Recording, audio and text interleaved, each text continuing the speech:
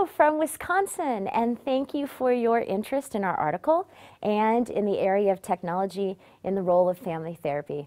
My name is Dr. Markie Blumer, and I'm at the University of Wisconsin-Stout in the Human Development and Family Studies Department and Marriage and Family Therapy program. I had the honor of being the first author on our article entitled, "How Many Bytes Does It Take? A Content Analysis of Couple and Family Therapy Journals." I had a chance to write this article with my co-authors, Dr. Kat Hertlein and Mr. Justin Smith and Mr. Harrison Allen. Basically, to summarize our article, what we found was that of the 17 top journals in the field of family therapy, there were approximately 13,274 articles that were published between the years of 1996 and 2010. And our area of interest in this content analysis was looking at, of those articles, how many paid attention to technology, the internet, cyber issues, and new media. And we basically became interested in this project, Dr. Hertlein and I, for two reasons. One, I had a very strong interest in the research methodology of content analyses because I had an opportunity to conduct another content analysis with other co-authors. And Dr. Hertlein was interested because she had done a large amount of research in the area of cyber technologies in the role of couples and families prior to this article. So we got together and said, let's merge these two areas together. Let's look at content analyses of our field in our journals around cyber issues. There was an added bonus to this because I really enjoy mentoring students, and we had an opportunity to have two of our students work on this project with us, and that was Justin Smith and Harrison Allen. What did we find? Well, we really weren't surprised per se to find that during that 15-year period, 1996 to 2010, that only 79 of those 13,274 articles focused on cyber issues in relation to our field.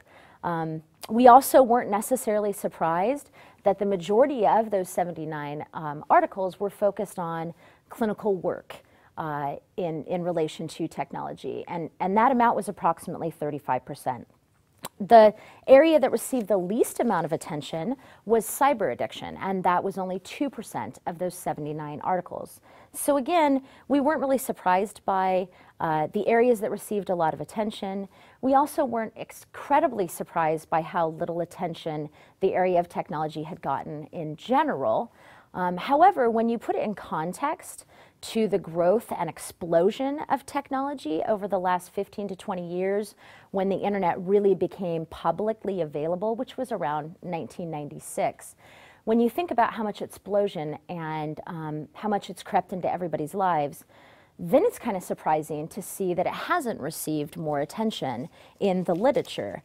Some of the implications are that we found from our content analysis were that really repeated authors said multiple times there needs to be more scholarly attention and research paid to the role of technology in the lives of individuals, couples, and families.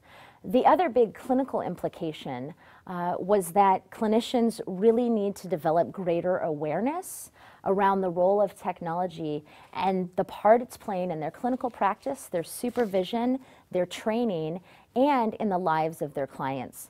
To help attend to some of these gaps, Dr. Hertlein and I actually co-authored a book which recently came out, which is called The Couple and Family Technology Framework: Intimate Relationships in a Digital Age.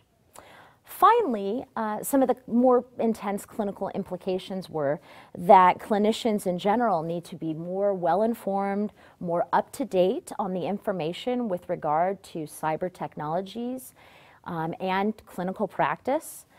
The other part for clinicians is that most of the authors encouraged them to actually use technologies in clinical practice in very mindful and purposeful ways that are also ethical, so including technology as a resource and a supportive tool in working with couples and families was recommended. In general, thank you so much for your interest in our article, and thank you to JMFT for the opportunity to expand on our research. I really invite clinicians and researchers to do as our content analysis suggested and really give more clinical attention and scholarly voice to the role of technology and how it plays a part in all of our lives. Thank you.